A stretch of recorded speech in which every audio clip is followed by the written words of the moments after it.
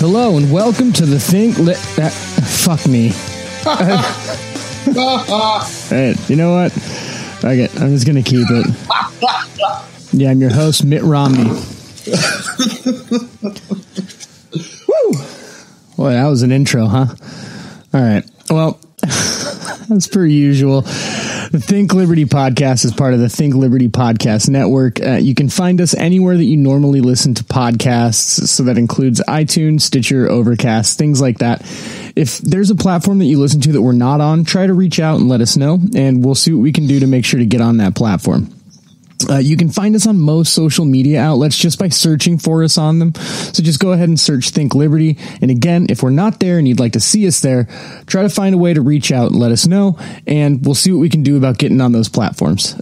Just as we've been saying also, we are still doing this, $15 shirt sale that we've got going on. So for a limited time, we offer these shirts for $15. And then after that limited time is over, they go back to $20. Right now, we've got this Fight for Your Rights boxer kind of shirt to go with the Fight for Your Rights theme that we're rolling with right now. Last week, we did the Donald Trump Space Force. And these are all available on Amazon Prime, so you get that little shipping perk to go along with it too. All right, let's get to this episode's guests. This week, joining us, His Majesty is back, Joshua Smith. What's going on? I'd prefer Overlord. Thank you. Gotcha. And how have you been, Overlord Smith? Oh, I'm hanging in there, man. It's been a wild year. Happy to be back. Yeah, you've been doing a couple things. Yeah, I did one or two things in the last 8 or 9 months, and I'm happy to be home with my Think Liberty fam. Hella, that's gosh darn right, and we're happy to have you, buddy. Episode 40. It's going to be a hoot. We also got Caitlin joining us. Caitlin, how are you? I'm good. Happy to be back on the podcast. I think I missed the past couple weeks. Oh, you think? Just shows how important we are. You got something, kids staying up or something like that going on. Yeah, crazy life. Yeah, that's right. All right, we're also joined by Lonie, who actually just got a new drone. How's it going, Lonie? Oh, yeah. Hi. Yeah, I tried to film. Can you hear it? I tried to film a speech in Venezuela, and people thought I was trying to blow up Nicolas Maduro. You've seen him on the news. Yeah, it just went bad, and they shot it down with a shotgun, and I lost all the footage. So the last shotgun shell in Venezuela. The Venezuelan government owes me about $750. Or about Venezuelan money. That's a huge international dilemma. It's just bad news. In Venezuelan money, that's like $40 billion or something like that. So you should check out wish.com. They got some cheap stuff on there. I mean, if you're just going to blow it up, so, you might as well. Other than that, I've been good. So, well, hey, that's good. I like to hear that you're staying busy, buddy. Also joining us this evening is Killian Hobbs. Killian, how you doing tonight? Doing well. Not anything as exciting as, recording bombing accidentally, but other than that, I'm doing pretty good. I'm surprised that they have Wi-Fi in the igloos up there in Canada. Yeah, it's really weird, eh? Yeah, well, the last episode, you tried to track the first half of it from a fucking Tim Hortons parking lot. Good it's the most God. Canadian thing Tim ever. Hortons. Yeah. Oh, just going to go down to the grocery store there, eh? No, it was a nightmare. We had 15 minutes of listenable audio that came from 2.5 hours worth of trying. At a certain point, we just drive home, dog. Just go home. We will wait. We'll start back up when you're at a reliable internet connection. Then I'm eating, in case anyone was wondering. Meatballs this time, or no? It was some delicious turkey tuna. I don't know. Turkey. If you can't identify the meat, I don't know if you should be eating it, man. It was definitely turkey. It was a turkey green bean casserole thing. No, that sounds delicious. Came out of the crock pot. It's really, really good. And I just got done with a 12-hour workday. So, all right, got to eat. Turkey tuna. Important. Sometimes you forget. I understand. Yeah, but at least it's not the Venezuela episode. That was pretty great because we're sitting there going on about like, why is it that no one in Venezuela can afford to eat? And you're like yelling from 10 feet away with the meatball sub stuffed in your face. Those were some good meatballs. If you listen closely to that episode, Like you couldn't even hold on like 5 minutes to finish your meatballs because you had to yell about socialism. That was the best part. Yeah, I think I yelled across the room too. That's how bad socialism makes me. Like, it makes me that mad. Like, I'm so mad at socialism that I have a mouthful of meatballs. I'm standing across my entire house. And I'm yelling at my microphone. Socialism sucks. They're barbecuing It's zoo that mental animals. association. You're like, I'm eating good food. If we had socialism, I wouldn't be eating good food. And that's that immediate like set off of being angry right there. I hate socialism so hard because it sucks. There's so many other reasons, but I'm just going to say it sucks right now because I don't know if you guys know this. I'll be debating the socialism versus capitalism thing in a couple of days. So we'll save it for then. We'll save it for then. Godspeed, friend. Yeah, I'm not really going to argue from I'm not going to argue from a philosophical. See, he's going to expect me to be like all philosophical about it and be like, nah, dude, just stop stealing things. Like that's what you want. You want to steal people's shit, and you shouldn't be stealing from people. It's not ethical. Now you got to do something else because you just said what you're going to do, right? No, it's going to be a lot cooler because I have like these. Well, listen, let's not act like Mike Shipley listens to our podcast, okay? Hey, listen, like a girl can dream, okay? You can take away many things from me, but you can't take away my dreams.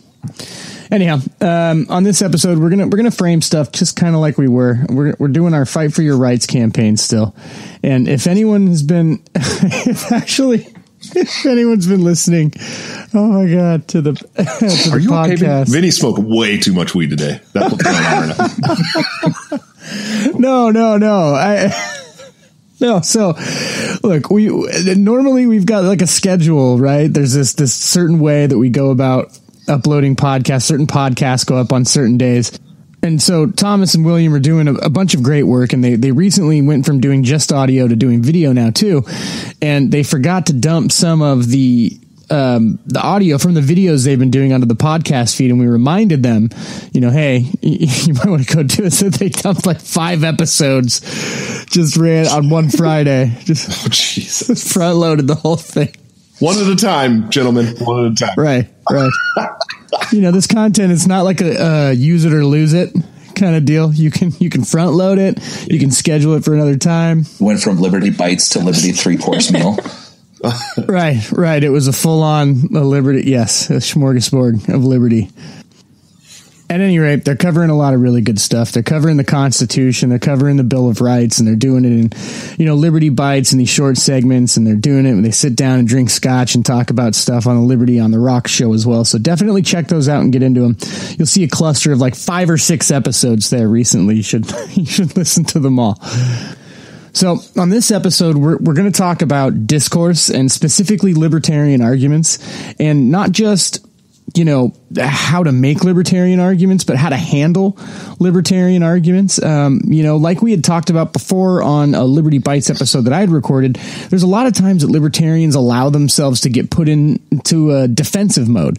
And so on this, we want to talk about not only how to address it with good arguments and argumentation, but something that Killian actually referred to as sword and shield discourse methods. Do you want to talk about that a little bit, Killian?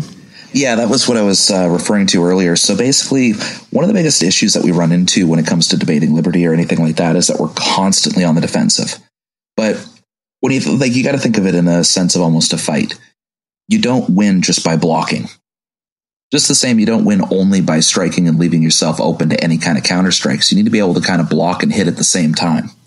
So I'll use the most overused, painful example of who will build the roads or something like that. Instead of going on the defensive and trying to explain yourself and setting yourself up for another attack, another question of, well, what about this? Well, what about this? Well, what about this? You need to be able to strike back with, well, in a free market situation, the community would be able to pick who is going to do the road. They'd get a cheaper service. They'd get a better quality for the service for that they paid for. So a real question is, what justifies you taking my money to do a piss poor job at it? Being able to answer the question, block the question, and then flip it back to them so that they have to stay on their toes as well. Yeah, speaking of piss poor job, let's look at San Francisco. God, driving around in San Francisco is just an absolute nightmare. Josh is familiar with this. God forbid that you miss your turn and then you're going to spend the next 45 minutes trying to find out how to get back to where you were supposed to be in the first place. It's really weird to hear that it's hard to go left in San Francisco, of all places. You think that going left would be like a really easy thing there. Oh, that's a good one. You got me there. No, just the planning, the whole city, like everything is just done horribly, you know, and you got these like trolley cars that, and they go alongside on the roads, but the cars aren't allowed to like, you know, occupy those lanes. So it just turns into a big mess. You know, I mean, consider this, San Francisco is like incredibly congested with people traffic anyway. So there's people all over the place all the time, walking everywhere, and everyone, be it on the ground, in a bike or in a car, on a scooter, whatever, the last person they are concerned with is you and what's going on with you in your car. And if you don't just kind of get out there and get in front of people and get on it, then you're just going to sit parked all day having everyone drive around you. Well, did you... Hey man, well, I get it. I know how it do goes. You remind them that they need to stay like a certain, how many car lengths is it? Like 3 car lengths behind you, because it would decrease the chance of an accident by 90%. Hold on, can you say lengths one more time? Lengths. All right. Anyway, all of that totally goes out the window anyway in San Francisco. In San Francisco, it's just pretty much you get where you got to get. Do it faster than someone else can, and just drive for your life. Because if you don't, you're not going to get anywhere. Oh yeah, I've been there. But here's the thing. So I've traveled all over the country. I've driven in a lot of other states now, and like it got me ready for non-offensive drivers. You know what I mean? Like, because people are oblivious everywhere you go. But like in San Francisco, everyone's so like offensive at driving. Like, you know what I mean? Like they're always on the offense. Like they don't care. Like to be defensive, they're always like they're going to go first. Like you go out to Texas or Oregon or Washington, and they don't know how to zipper it in when they're, you know, merging. They don't nothing. You know, we merge in San Francisco at like 75 miles an hour. You know, yeah, all done on a road that has a speed limit of like 25 miles per hour too. Yeah. They don't do that other places. Everyone slows down and stops, and it creates all this crazy traffic. If we did that back home, like it would take us 5 hours to get everywhere we went. Well, y'all are the ones that are advocating for anarchy, and in anarchy, there would be no speed limit. So that's a preview of exactly what you want. Yeah, but in anarchy, then it'd be great. You know, maybe someone planned the roads that have 2 fucking brain cells to rub together. Yeah, a little bit of a difference there. But yeah, San Francisco's a mess, man. The zoning laws make it impossible out there. It's the whole West Coast. Yeah, but the only thing you can do is build up, and even then, you can't even do that much, because if what you're building gets in the way of someone else's view, you're boned. The whole West Coast is like that. Yeah, it's a mess. Well, the best idea with like an anarchy road would be that if it's private road at that point and you drive like an asshole, you're on private property. I'll shoot your fucking tires out. Driving on my road like an asshole. We're getting McNuked. That's one solution anyway. Lonie, get the drone. Get the drone, Lonie. It's the most logical solution. Right. Well, okay. So on the topic of anarchy, we're talking about that. And so I actually wanted to start with this. So a lot of times in debate and in discourse, people come at this, and if they are anarchists themselves, you know, if they consider themselves ANCAP or any other stripe of anarchists, they oftentimes try to handle debate and discourse from that position. And it doesn't always do them a lot of good, right? Like, because while you may have found anarchy and that makes a lot of sense to you, a lot of the people that you're going to be talking to love government, right? They can't wait to go vote for Gavin Newsom, and they are super duper pumped on all the policies coming out of Jerry Brown, right? Right. So, I mean, you know, it can oftentimes be counterproductive to hardline the anarchist principles when you're talking to people that are really far removed from that kind of philosophy. You know, a lot of these people are single issue voters, and it does you well to kind of focus on single issues and get principles of liberty through that way. You know, even me, right? Like, so when I was brought to this and when I was shown these things, you know, libertarian philosophy and ideas by Josh, actually, Excuse me? Right. Well, look, I found where I ended up myself, right? You gave me the stuff to start with and the places to look. And then I took it from there and kind of decided where I was comfortable and what I believed in. Oh yeah. Well, that's how it works. You know, it's our journey. You know, you can't, I didn't come to you and say, hey man, you're a statist and you need to start getting rid of the government today. Like, it's not how I approached you about it. I said, hey man, you want to come into this libertarian group that at the time was like a pretty moderate libertarian group. Yeah. Sort of. You know, it wasn't full of anarchists. It was, you know, there was some bleeding hearts. There was some left libertarians. There were some anarchists, and it was kind of a cool discussion zone for you to learn, you know, learn the answers to the questions that you had. And I think, you know, once you really got into the philosophy, I saw you. I mean, you went light years ahead of me on like economics and all that stuff, you know. But it's up to everybody. It's everybody's journey. You just have to give them the tools, and you have to make sure that those tools are something that they can digest. You know what I mean? You can't just throw human action at them and say, hey, read this book and get back to me next week. You know what I mean? Like it's hard to do.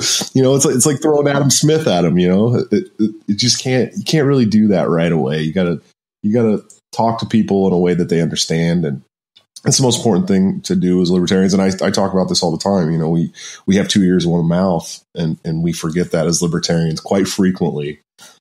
Larkin Rose is actually here in Texas this weekend doing a some kind of, you know, talk about how to talk to people, how to get people out of their statist thinking. And he did this thing where he put on the fedora and some suspenders, and he got this girl in front of him and started putting his finger in her face, calling her a statist. And, you know, that's, as libertarians, a lot of times that's what we do. And it's not how we should be doing things. We really need to break people in a little easier. Yeah, and especially ancaps. You know, I hate to throw my own under the bus here, but you can't expect everyone else to be an ancap. You know? Vinny's being really nice. You guys are socially awkward. Stop it. You're still being nice. Awkward. I wonder if some of these guys aren't on the spectrum, right? They got to figure this out. You got to be a little better. You're socially awkward. Can you stop it? Seriously, shave your neck, take the fedora off, and start saying, hi, my name is, and I want to talk to you about something. You know what I mean? Like, not, oh, you're a statist, blah, blah, blah, blah, blah. And can you guys start treating women's better? Can we do that? Please. Can we do that? That'd be great. Can we start treating women better in the movement? Listen, this is not me like calling for identity politics. Can we just be nicer to the ladies? Because it's important. No, it's true too. You see Caitlin jump in sometimes on these debates, and she'll leave like a poignant comment, and someone just like, "Shut up, cunt!" It's like, whoa, may not have been necessary. My favorite is when they go, "Oh, you just don't understand, sweetie." Like, bitch, what? Oh, that's the worst. It's even worse than when they call me a cunt. It's great. That's like since now that I'm living in the South, I see it like people like, oh, sweetheart. That's not a good thing. No, it's not a good thing. There's something bad when you see someone saying things online, and it's just online. It's text on a screen, but you can automatically smell Mountain Dew and Cheetos. Like it's a bad time. Listen, you guys are my brothers. I'm not trying to beat you up. I'm trying to give you sound advice. Stop being neckbeards. We have more important things to do than sitting around and calling people statists. Most ancaps are horrible at discourse. They're just straight to, status cuck. Like that's but here, this is the thing. There's ancaps like me and Vinny we're like voluntarious ancaps, and I've started telling people that I'm a voluntarist. I don't even tell people I'm an ancap half the time because there's this whole other movement of people calling themselves ancaps, like the Chase for Shells of the world, who are horrendous people. They're not good people. And they're, there's always this like constant fight for the heart and soul of like certain philosophies. And like, we can't let them have that. But at the same time, like, it's hard to associate with that moniker after seeing those people start taking it on. You know what I mean? Yeah. Yeah. Like, I've got to the point where I don't even mention what I am or what I claim to be. I just start talking about Hayek. That's what I do. Let's get into it. I'll just start reciting something from The Fatal Conceit or The Road to Serfdom. You're gonna be a serf and you're gonna fucking like it. Yeah, ANCAPs such a fucking shit. Like I've talked about this before. It's just ANCAPs. It's just like I will actually ask them. I'm like, can you please just stop talking? You're embarrassing me. You're undoing the work that I'm trying to do. Because I'm not even sure if it's ANCAPs though. I think it's just libertarians in general, because like minarchists are pretty bad too. Because like any thread you're on, they're just like, well, I'm a minarchist. Like they have to say that. Matt Murphy. We're looking at you, Matt Murphy. Yeah. Matt's funny because he's like, listen, I'm a minarchist, but everything should be voluntary, and I don't believe in central government. But also I'm a minarchist. Yeah, he's so funny about that. He's so hilarious. Because like I see him advocating for this anarchist shit all the time. And I'm like, wasn't he like the hardcore minarchist when we started this thing? He still is. I don't even think it matters. Like it's all semantics at this point, because he has a different definition of anarchy versus minarchy, and it's hard to get down to the root of it. Yeah, just as long as you're not working with Derek's definition of anarchy, then if you use a crosswalk, you're that's government. Who are we talking Derek about here? James. Yeah, he's a good guy. He just families are government. Derek James. Yeah, he had that debate against Martin, and he made some arguments. Yeah, I remember that. No, there's some other people that are like that too. I just got to hang out with Patrick Smith the other night. I actually did a show with him, and we may do like some kind of like normal scheduled show, but he's very hardcore. Wait. Hold on, before you go do another scheduled show, just show up to this one. On normal. Oh yeah, absolutely. No, and that's my goal, is to be able to be on this one every Sunday now as well. And I talked to him about maybe doing some kind of partnership. I'll talk to you guys. Listen, we don't got to talk business on the podcast, okay? No, it's good. I'm proud of you. Just do your other podcast. Just do this one first. Anyways, so we sat down, and he's a hardcore voluntarist. I love the guy to death. He's great, but we're talking about the governor candidate, the gubernatorial candidate here in Texas, and Mark Tippett, if you're not familiar, he won the nomination. That's so good. And the lieutenant governor, his last name is Carey, and it's open Carey. It's so good. It's so good. Anyways, so Mark won the nomination by 6 votes here in Texas to Corey Watkins, if you're familiar, who was pretty voluntarist. Patrick Smith was also running at the time.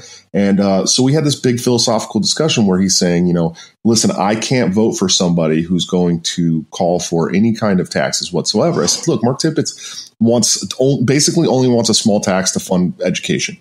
That's it. Now, to me, cutting that, 30% of my taxes to 5%, I'm going to vote for that, because I feel like we're moving in the right direction. Yeah. Patrick Smith won't vote for that at all, because he sees that as still voting for authoritarianism, and I think that we get caught up in that so frequently as far as, libertarians and especially voluntarists, that we need to remember that we live in a society right now that doesn't support our views. And so if we ever want to make those views more of a reality, we need to take the steps to get there. And that's just how it's become. Because I know me and Vinny used to talk all the time about pushing the Rothbard button, but I don't know. I mean, I would do it right now if I could, but the country would murder me before I got to the button. You know what I mean? And we need to figure out how to stop that, that thinking. Yeah, and it's tough for me, because I see and I respect and I appreciate the really like kind of pure-hearted anarchist libertarian arguments and the principles, but the frustrating thing about it is that, like we were saying earlier, people will get to their own conclusions and stuff like that on their own time, and what you tend to see is when people can experience the benefits of liberty and of freedom, they're going to want more of it, right? They're going to try and find ways. Yeah. Absolutely. Yeah, they're going to try and find ways to get more of it, right? If something happened and someone just all of a sudden got 10% of their paycheck back, they're going to look into why they're getting more of their paycheck back and what they can do to get a larger percentage of the money that they've earned, given back to them. It's not necessarily like it has to always be all or nothing. Right. Well, I worked for the federal government. I was in the military. You know that, right? Like there is this constant mindset in the federal government. We have to spend this money or we won't get this money on the next budget year, right? Like that's how they think about it, because they know that if people start getting their own money back, they're going to want more of their own money back, and that's how it works, you know. And yeah, absolutely. Well, and on the flip side, that's happening, you know, like when I lived in Portland, you know, they're so used to giving more of their money to the government to fix things. I just did air quotes if you guys didn't know. Right. They're just so used to that they just continue to vote themselves into new taxes. You know, we had a roads tax instituted 2 years ago, and it was found out that money was getting funneled into pet projects and bike lanes. It wasn't even helping the roads, right? And so people were irate about it. But they didn't end the roads tax. So what was the government's solution? They proposed a gas tax to go to the roads. And what did the people? I was like, here it goes. They're gonna be pissed. They're gonna vote this down. They're gonna start to understand. No, they voted themselves into a gas tax. The people of Oregon voted themselves into a 10-cent per gallon flat gas tax to go to the roads when they were already paying a tax to fix the roads that was getting funneled to pet projects and bike lanes. That blows my mind. The only way things get done is if the government does it. I actually have a good analogy on this. Or dominoes. Or the government treats problems like a loser in a strip club. They keep throwing money at her, thinking that she's going to sleep with him. And it's not going to happen. So what do? They just keep throwing money, and ends up becoming a waste because their dream never becomes a reality. The government spends money like a loser in a strip club. So we need a bouncer to kick out the government. Yeah. I'm calling the government Bob from now on. That's it. Bob, you need to get a job. That's what libertarians are. We're the bouncer. We're the strip club bouncer, and we need to get rid of Bob. Yeah, we do. No, so here's the problem, right? Like I just voted here not long ago. Status. Oh, shut up. But I just voted not long ago, and there was a measure on there, and it was basically talking about, okay, we got all these problems in these local areas with the roads and the infrastructure and things like that. So we could either, raise taxes this way and then put that money toward fixing infrastructure, or you could just do nothing. That's the alternative. You could either pay the taxes to get the stuff done to fix the infrastructure, or there's nothing else on the ballot that could be done. Right, so that the people are essentially left with the choice of, okay, well, we can either take state action through taxation to pay for this thing, or nothing can get done at all. And that's the binary that people's brains are set in. Domino's is like, hold my beer. Which is pretty rad. I'm still surprised they can get away with that. I would have assumed they wouldn't have been able to get away with that. Like, I feel like I remember seeing news articles with people going out and trying to fix potholes on the roads, and they were getting in trouble for it. Yeah, like how is it illegal for me to go fix the road in front of my house? How can that be illegal? Like, think about how dumb it is that I just went and fixed the state's fuck up, and now they're fining me. Like, just think about the idiocy behind that, and then think about the people. It's for public safety. That's how they write off all those laws. Of course. Well, the reason why is because that pothole requires an engineer that is the mayor's nephew, and so he needs to make $50,000 on the design of how to fix this pothole. And then this other person, they need to be paid for their job, which is, contacting and finding the right concrete and asphalt company. And so then they have to have the person whose job is to take the bids and all this kind of stuff. And that pothole ends up costing like $100,000 to get, quote, fixed. And then in 2 years, it's back to a pothole again. Careful, I'm going to be sick. And then I literally just repeat that process over and over. I actually puked twice. So, but that is legit how these things are done. You have to have an engineer. That's because if it was done without the proper channels and stuff like that, like how do we know this is even done safely? It's just big mess. And But that's how they do it. How safe was it when you run through it and it pops your tire at 40 miles an hour? Then it's unsafe. God bless Domino's. God bless Domino's. God bless Pornhub. I say the same thing, but for different reasons. They got Pornhub in Canada? Well, for sure, eh? Like, what? Oh my God. All right, so let's go ahead and move on to this next portion here. I want to bring up some topics, and you feel free to just kind of throw in any ideas you have that fit this kind of context.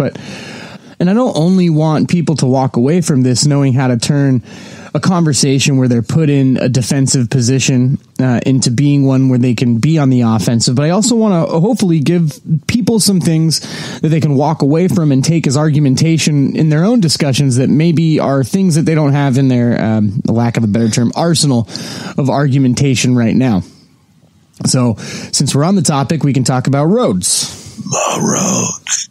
Right. Yes, the roads. So, everyone talks about this and they go on about who's going to build the roads and what's going to happen with the roads. And one of the things that a lot of people don't realize is in most situations, the state doesn't build the roads now. Right. They're a middleman. They pay someone else to build the roads. So saying who will build the roads is kind of silly because someone that isn't the state and in most cases already does build the roads. It's just a matter of basically who's going to be able to find a way to pay for the roads, which is a completely different conversation. And all of that completely ignores the fact that are we going to sit here and pretend that there's absolutely no business case to be made for roads?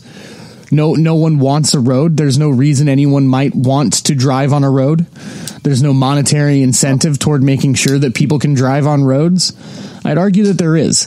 Right. And so this one's kind of foolish. It's kind of silly to just assume that without the state, all of a sudden no one needs a road and everyone apparently forgot how to build them. Yeah, no, there's definitely people out there willing to pay for the road, especially if you give them 30% of their income back. Right. That thing. And it's not always about citizens paying for the roads. There's other ways of going about it. Like if a company is going to build a building for their company, they're going to need to make sure that people can get there. So they have a case to build that road, and it wouldn't be like citizen or taxpayer funded. You know what I mean? And then you have other models of like ad sponsorship, like Google could make a highway and they get, advertising on it. Obviously they get to put their name on it. It's good for, public relations, that kind of thing. Just like they do with stadiums. Even in a smaller town segment, right? You think of the downtown core of most, not like major cities, but hell, even major cities. All of the businesses along the way are going to want people to be able to reach their businesses. I'm pretty sure we had roads before we had income tax. Oh, yeah. Especially in the United States. I mean, the income tax wasn't instituted until 1913 with the creation of the Federal Reserve. And we still had fire departments and police and roads and all that stuff. It's so surprising, isn't it? But they did everything at a local level and a state level. And, I think people voluntarily, most of the fire departments were run by volunteers back then because people were like, hell yeah. Well, yeah, that's the crazy thing, but you're paying for it. My favorite argument that I like to make with people that kind of, I don't know, whatever you want to call it, red pills them or whatever, is I always talk about the post office. I love the post office argument. It's one of my favorites because people are like, well, what are we going to do about welfare? We got to make sure we have a safety net for people. I'm like, I really like private charities. And they're like, well, people don't want to give money to charities to help people. And so I like to say, look, if I was the president of the United States, I would treat every government department like the post office.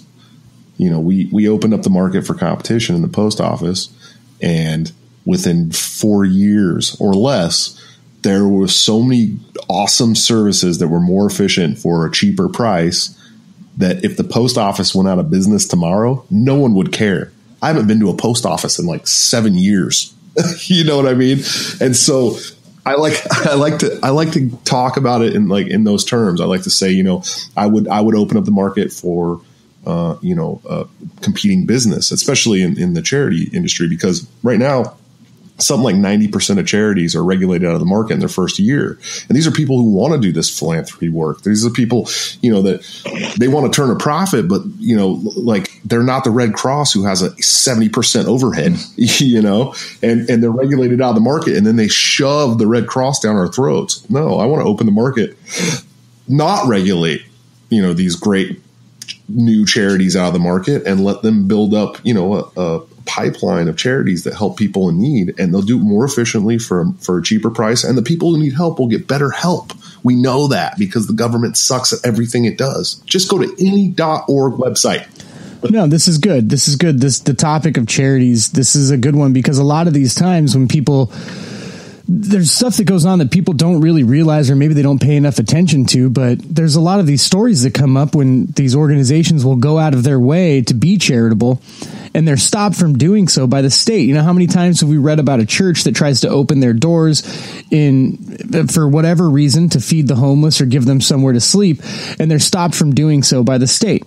Or when, you know, this is one of the left's favorite things to, you know, meme and say it was the fault of capitalism, but if there's a company that's got, you know, torn up clothes outside, you know, that's done for legal reasons. It's not because this company is just insidious and doesn't want people to be able to pick up the clothes and use them. There's things involved here to where they have to do it by law. Yeah. Why do you think those reasons exist? Why do you think those laws exist against those businesses? It's because the government hates competition. Yeah, of course. Well, it's, they do things in a way to where no one can help people except for them. A good example happened here in Louisiana. There was a bunch of hunters that got together, and they brought deer meat to give to homeless people for food. And they're like, you know, deer meat is great, and, you know, this would be great. You know, it would almost be like a luxury, you know. And so they brought all this deer meat. FDA going, whoa. Exactly. That's exactly what happened, because it's not an inspected meat and the potential for disease. And it's like, yeah, but it's food. I mean, they're okay with them dumpster diving, but let's not give them, like, you know, healthy, not trash food. You know, and I understand, you know, sometimes wild animals carry diseases. I'm just stuck on but the chances of that are so low that it's a ridiculous argument. And so they had to, I guess, throw away all the meat. You know, it was hundreds of pounds, and they had no food. So it was better that they starved. I'm still stuck on Lonie calling it deer meat. It was, in the government's eyes, it was better that they starved deer meat versus that they ate. This is what they do in Louisiana. And maybe there may have been a parasite. Well, it's like grocery stores and the like. That's another big one. Is, look at all these companies throwing away all this produce. That's another example of government regulation at that point. Most of the times they have to throw that out, because if it's close to expiration or near expiration or anything like that, or there's a chance of there being anything wrong, they won't let them. They can't give it out. They actually can face lawsuit or legal repercussions for trying to give away that food. Or another big one is some dairy farms are told that they have a production cap where they're only allowed to do so much, because there's actual, at least in Canada, there's actual price setting that goes on, where you can only have so much milk in the market, because otherwise it depreciates the value of dairy and could fuck up the agriculture sector. So these people are being told, throw this stuff out because you are making too much. And because you're making too much, you're going to depreciate the value of this in a market. The fuck is that? Oh, people kind. The worst kind. That's Castro's son for you. People kind up there in Canada. That's Fidel Castro's son for you over there. Did you guys see the meme that I made? It's okay to make Justin Castro a drama teacher again. I thought it was great. Oh God, 100%. I've never met a man that has so much pomp and circumstance about trying to show that he loves everyone, and yet takes so many actions against his own countrymen if it's to the benefit of everyone else, because he thinks that the entire country up here is privileged. Yeah, he's a shit leader, and I have no problem saying that. Everyone make sure that you go and vote for Tim Moen in 2019. I mean, he's not even, I wouldn't even say a shit leader. He's just a shit person. Yeah, I don't use this term a lot, but he is definitely a pud whacker, for sure. He is a complete pud whacker. There's no doubt about it. No, he's a total pud. He's always got that cheesy fucking look. I don't know. There's something about that guy. those socks, I can't handle it, man. Stop fucking right. Socks already.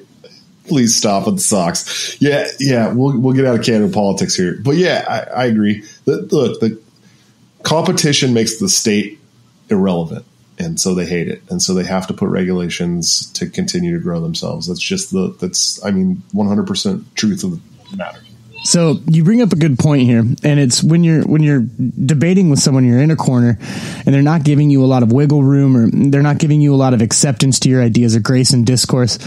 A good solution to kind of approach things at is to just kind of offer up the idea of competition. Right. So when people get into there, well, who's going to do this and who's going to do that and who's going to do this in the absence of that?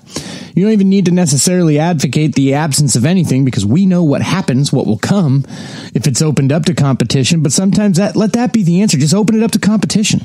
That's my biggest argument. Always. It's competition breeds success. We know this. Yeah. Like I want to see another option. Right. That's it. I just want to see what it would look like if someone else was able to compete in this space. Not to swing it back to Canada here, but we actually had a good example of that. Back in the 70s, there's a company out here, Petro-Canada. Basically, it's a gas station chain, but originally it was owned by the government. So it was actually Trudeau Sr., when he was prime minister up here, he had started the whole thing and then eventually ended up selling it off to the private market. But even when it was in existence, it was still open to competition, and it was in that competition that they said, okay, you know what, it's unless we basically tell everybody what to do as far as every other business is concerned, which is just going to cause us headaches, we actually can't compete. So they ended up just selling it off. And I think that the story of that is probably the best example of the government losing in market, and at least admitting it. It'll definitely take less tax dollars. So, I mean, it's hard to change people's minds when you call for abolishing all of these things that they rely on, that they've, grown accustomed to. So when you open it up to competition and say, hey, you can keep your, shitty post office or your shitty welfare programs, but there's going to be other people competing with it, and you might find this to be better. And if not, stick with your programs. That's fine. And I think it's a much better way of framing things. So. Yeah. What I like to do in the instance of, well, who's going to do this? Who's going to build this? What I like to do is I ask people, well, okay, who's going to build the roads? Well, look at the roads now. Look at them. They're full of holes. So who has been doing these things? What have you been paying for this whole time? So you're paying this amount of money to go to roads, but clearly it's not getting done.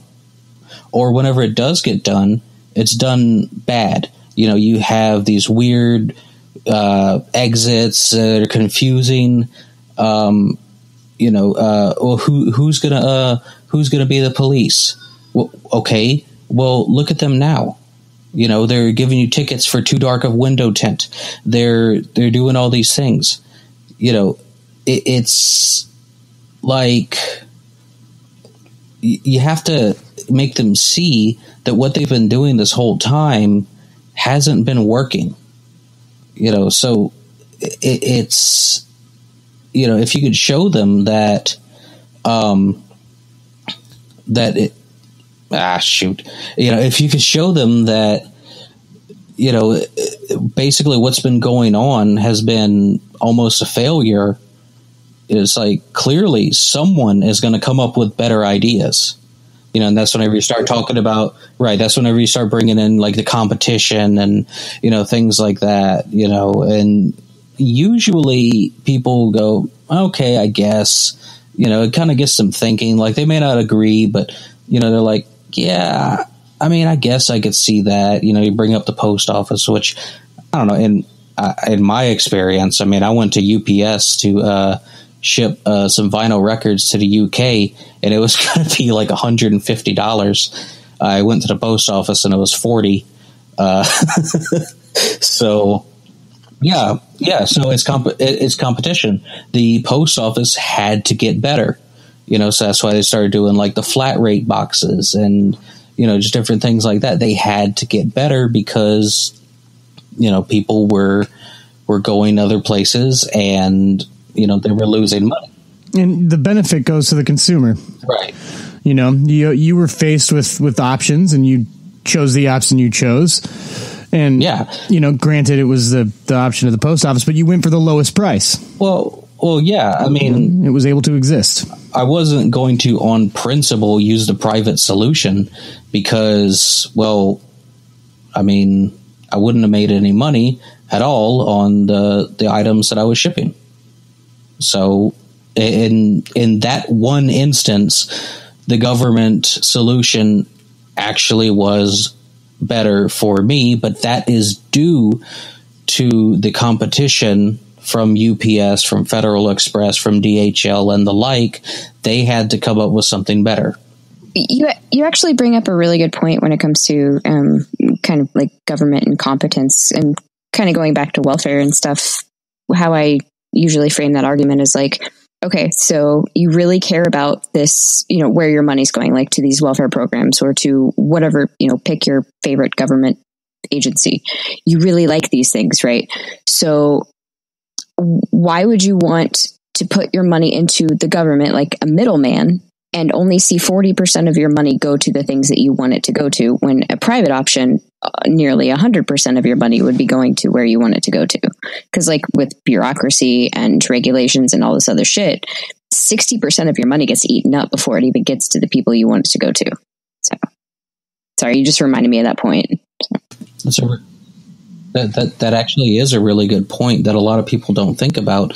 Is you have all of these employees and all of the benefits, because if you're a government employee, you got vacation, you got insurance, you have all these benefits, and you usually have a pretty decent salary, and once you're in, it's kind of hard to get fired, so the government jobs, they're actually pretty good jobs if you can get them. So that's a lot of money, and a lot of times private charities, most of them are nonprofit. It's a lot of, right. And it's a lot of volunteer work because people want to volunteer for things. They want to go do good things. So people give money to go repair houses in, let's say, Haiti. Well, people will volunteer to go there, and the money is spent on the materials, and people will go for free to go build these houses.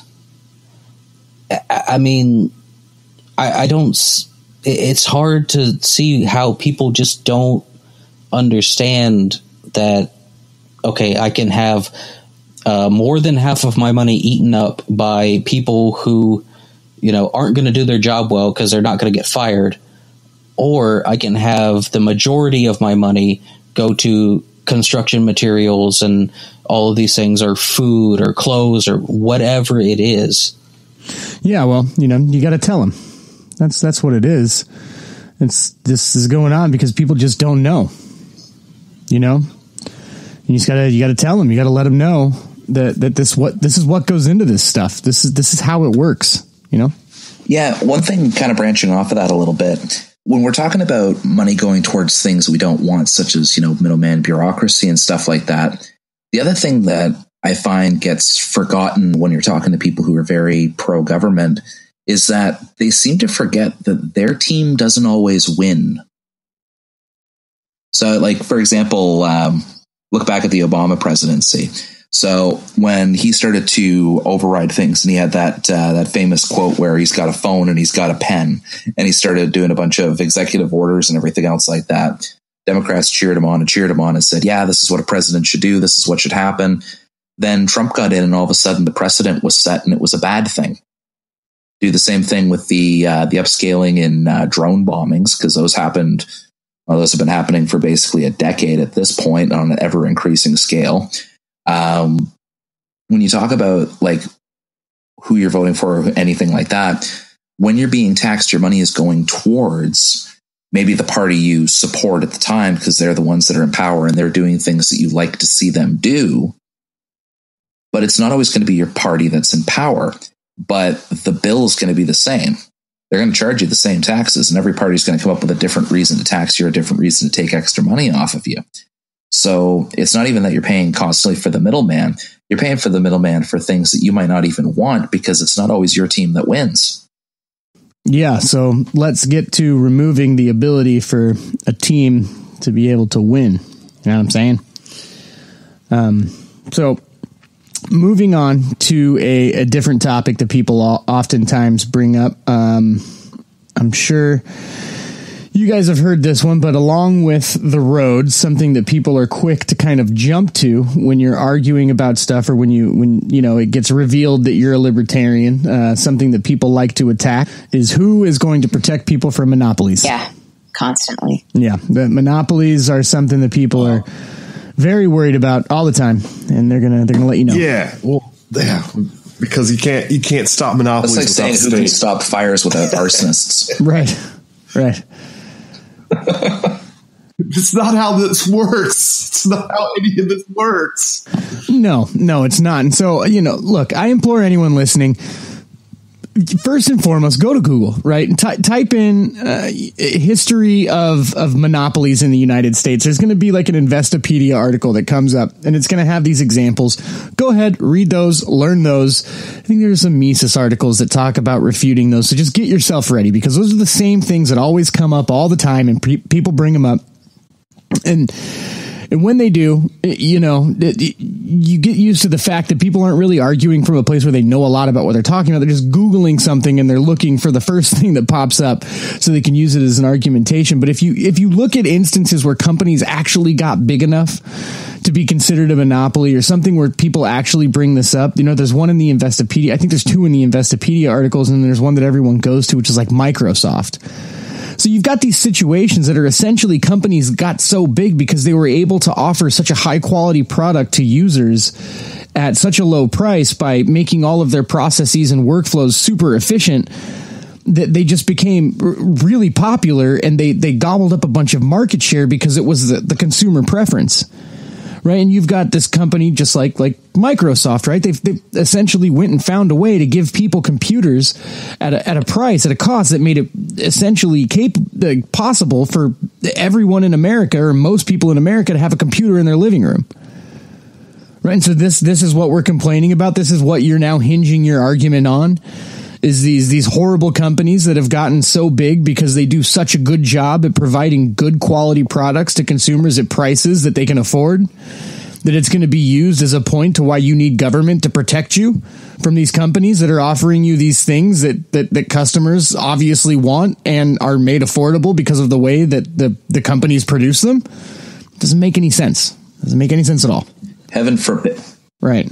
Yeah, heaven forbid that a company comes along and they hit the top where they're basically the only game in town because they offer the absolute best quality at the absolute lowest price, and absolutely no one can come near them. Oh, woe is the consumer. Right. What a bum deal. So this is one of those things when if you're talking to someone, and again, I'll point out, like, you don't always have to take the anarchist standpoint, right? If you can just get someone to kind of start to see the idea that liberty leads to good results, like, leave the companies alone, maybe go out of your way to protect consumers and to protect workers. Right. And so these companies can't do unethical things in those ways. And then if they get big because they're successful, then that's fine. And you're not really in the business of knocking down companies just because they got to a size that you're uncomfortable with. Well, you sound like you're just a corporate apologist. Well, that is what you hear in response to that, is, you're just a corporatist, or you just like the rich people and all that kind of stuff. How does that boot taste? Right. But then, look, then you can turn around and ask them, like, when was the last time that you took advantage of the services offered by these companies that everyone's so quick to demonize? Chances are pretty recently. Yeah. Look, Amazon is doing all kinds of stuff. They're changing the game. They're getting to the point where some cities, they have drones that deliver. So they're bypassing, UPS, the post office, everything. They're just dropping it off via drone. It's amazing. I mean, Amazon is going to go so far, and if Jeff Bezos gets a chance to elect himself king of the world, that would be great. I would be completely fine with that. If it was just like, if we changed the name of the world from Earth to Prime World, that would be okay. I mean, I would be completely fine with that. I love Amazon. Amazon is like Jeff my Bezos favorite company in the world. Anybody says it's great. Whole Foods is great too. If you have the money to spend on Whole Foods, it's amazing. Nah, dude, it's great. Whole Foods you're sucks. Wrong. You're very wrong. No. So check this out. Like my sister, she travels a lot for her work or for whatever, right? So she just went up north for a bit here in Josh's backyard, and she was telling me that there's this like Prime Pantry place here that she went to, and like most of the thing is automated. It was super fast. It was super convenient. She was able to run in, get what she needed. She like used her Amazon info to make it quick and to make it easy. And you got that like one touch purchase stuff and all that. And it was just a really like seamless and easy experience. And it wasn't a hassle. It didn't take a whole bunch of time. She was able to get what she needed, get in there and get out. And it was all just made way easier by this, phenomenon that is Amazon. Right, this is peak convenience here. Okay. Yeah, I mean, they're like, okay, well, you just go in and you just get your stuff and you walk out. And I'm just like, well, I've been doing that at stores. Just go in. Call me. No, they've been setting up these stores too. Someplace I can't remember. Was it in Europe or somewhere? No, I think it was here where they had that store where people come in and take what they want and then pay what they can afford. Doesn't Bon Jovi have a restaurant like that? Yes. I think he does. Yeah. I'm gonna say something's gonna piss a lot of leftists off right now. You can thank capitalism for that. There's no doubt. 100%. That's capitalism. We have more than we need, and so we can give it to other people. Because since you know what I mean. Bon Jovi, charity. It's charity. Cowboy. I mean, what was it? I gotta get out of here. What was it?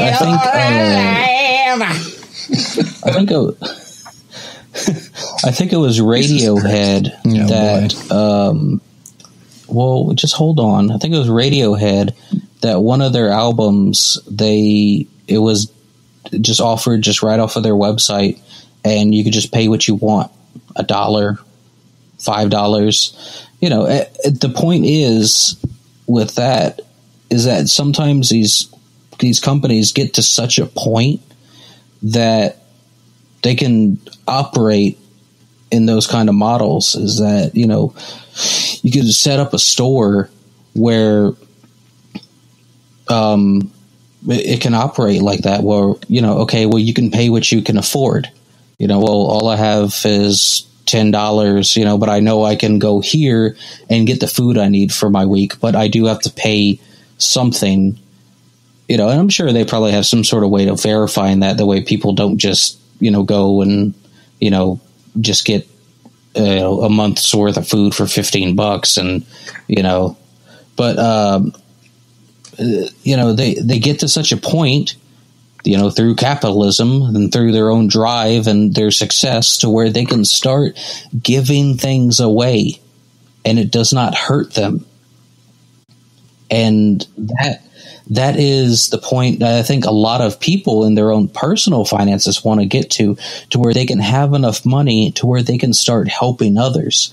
Well, companies do this same thing, where they can set up charitable models. They can set up charitable stores. They can set up, foundations, different kind of things in order to help other people, because human beings, despite having their own self-interest being number one, helping others is usually number 2 or number 3 on that list. So it's in us to aid others, to help others, to provide, to build roads, even for free if we have to, because we have to get somewhere. I mean, it's human nature, and I think a lot of people, they just don't understand that. They don't understand that people want to do good things. And sometimes, if they have a lot of extra money, they'll put gold flakes on ice cream. Oh yeah, yeah, too. Man, yeah. You know, I'm sorry. I hate to just totally derail it, but we go and we talk about like we were with opening competition. I've just been sitting here thinking the whole time, like the DMV, like how much of what goes on at the DMV, like. Not even that. Like, there's more that you can do online that would be useful at the DMV than what they have you go in to do. Well, a lot of states actually, like I know Louisiana has a good bit of stuff that's done online, but I'm glad you brought up the DMV because that is another thing that I usually ask people, you know, when they're like, oh, well, the government should handle, you know, healthcare and stuff like that. And I'm like, okay, have you ever been to the DMV? Oh, I hate going to the DMV. Okay. Now imagine the DMV, but you're bleeding. That's good. I like that. Jesus. How about you, Killian? What do they do down there in Canada for the DMV? Is it as bad out there as it is over here? Do you need a reindeer license? Yeah, does Santa just bring you registration? How does that work? The Santa bring. Or is it like just like a Mountie shows up and hello, Canadian citizen, I have your license here. I've come to wish you tidings and give you your registrations. So I just need a moment to take in your utter racism against the great people of the North. Killian, do you need a license for a sled? For a dog sled? Do you need a license for a dog sled? We are not the UK. We don't need a license for our licenses. As far as like driver's license and the like, it's pretty much the same thing, except ours are pretty quick. It's really anytime I've had to redo a license or anything like that or renew anything. It takes me in and out in like maybe 15 8 to 10 weeks to get my license in the mail. Yeah, most of us just fill out a form, hand it over, call it a day. Yeah, so check this out. The other day before work, now I normally leave for work pretty early, so I figure, okay, I'm gonna get up extra early. I'm gonna get there. DMV opens at 8, so I figure I'll get there at 7 o'clock. I'll be there nice and early, and I'll be able to take care of anything that I need to go get taken care of at the DMV. So I get my things together. I get out there, and I get there at about 7 o'clock. And by the time I get there at 7 o'clock, there are people outside in lawn chairs. Sitting in lawn chairs. Line is around the corner, and the beginning of the line starts in lawn chairs. Just unreal. Was it Black Friday or a release on some new Jordans? I mean, what is going on? No, I'm serious. Like, they must have been there like 6 a.m, just waiting. I want the Christmas mounting. Yeah, I've seen that on, like, if it's really busy, I've seen it like maybe take that long. But like, we have a thing, at least here, we've got it. Service Ontario is what it's called here. And it's not just the DMV. No.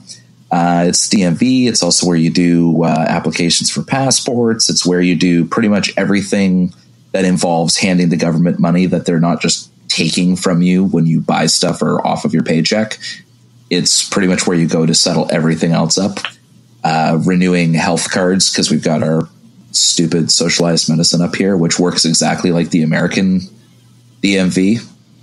It's really weird. Like, our office, that's basically the closest to your version of the DMV. We're in and out super quick. It's nice and easy, very painless. And then you go to a hospital up here and it's like, hey, you're bleeding out of 3 organs and you got 4 things broken. But this guy's got a cold and he's over 65. So just sit there. We'll get to you within the next 4 hours. Like, I've been to the hospital and it waited 4 to 6 hours to get treated for something. Free's not worth it if you're going to die in the meantime. Oh, well, that sounds like exactly at least everyone's going to get what the United States should go do. Yeah. That sounds like a fantastic idea. Yeah. Okay. Well, we are about at our limit. So speaking of fantastic ideas, I do like this conversation. So we'll call this part 1 of this topic, and we'll see if we can't get this group together and go on and continue this conversation on our next episode here next week. So with that, I want to thank everyone listening for their time, and please make some time for us next week as we again continue this conversation here. We'll go with a part 2 of libertarian arguments. And until then, whether or not anybody likes it, we'll probably be back again.